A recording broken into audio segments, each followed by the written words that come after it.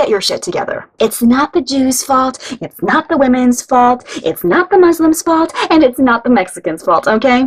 Oh, look, it's a Memory Heart holiday. Let's celebrate it. Because why wait around for the next holiday when you could drink every day? You just need a reason. Hi there, I'm Roux, and you're watching Girl Talk Fridays. Yes, I am wearing my sexy librarian glasses. Why? To see better. Isn't that hot? Eyeball aimed. So today is the 25th of November, otherwise known as Black Friday, where people go crazy and civilization just stops working because people want good deals. Literally trampling each other to death to save money. And that got me to wondering, why does Black Friday exist? Well, apparently it's because the Americans, the US Americans, not the whole continent, because it's not just one country, the US Americans have this festive little holiday where they, get together and say thanks, which is nice.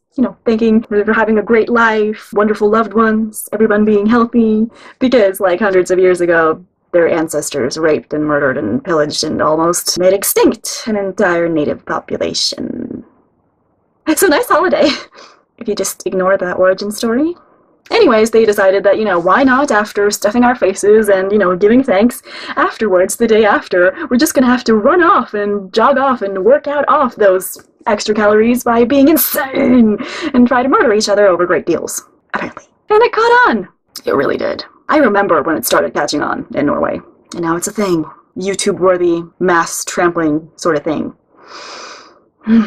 So in light of all those festive activities, one of my favorite YouTubers decided, hey, let's not do Black Friday, okay? Let's not leave our houses and get trampled to death over great deals. Instead, since we had so much abundance of giving thanks yesterday, let's tell some assholes that we're not thankful for them while getting drunk. It's an alcohol day.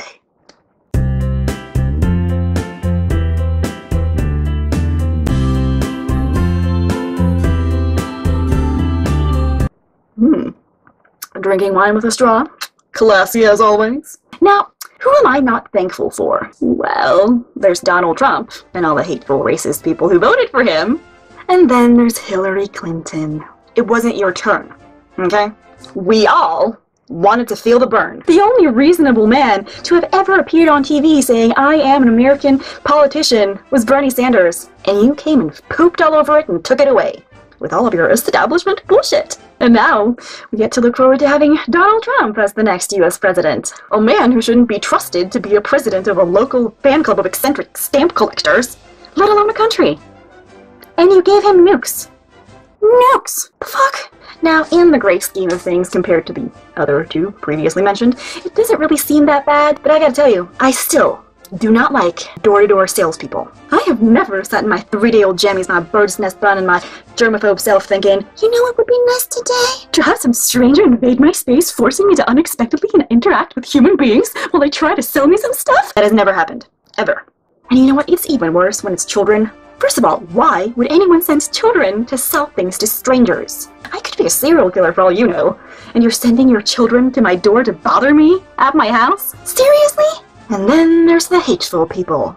I would just like to ask, what the fuck are you people doing? Come on now, get your shit together. It's not the Jews' fault, it's not the women's fault, it's not the Muslims' fault, and it's not the Mexicans' fault, okay? That your life sucks? That's just what happens when you're an asshole, okay? Karma. When you're an asshole, your life sucks. That's just how it works. Stop being such whiny-ass bitches. And don't even get me started on the animal abusers. Testing on animals, scaring them, hurting them, eating them? What the fuck? Let me just put it like this, nice and simple. If we ever have to dwindle our numbers to, save the world from overpopulation and climate change, etc., I volunteer those humans. Simple as. Because they deserve it. Who are you not thankful for? Do leave it in the comments below. And if you agree with me with any of them, leave that too, Leave a like as well if you liked the video, and, subscribe. Because that's a cool thing to do as well. Let the sexy librarian glasses convince you.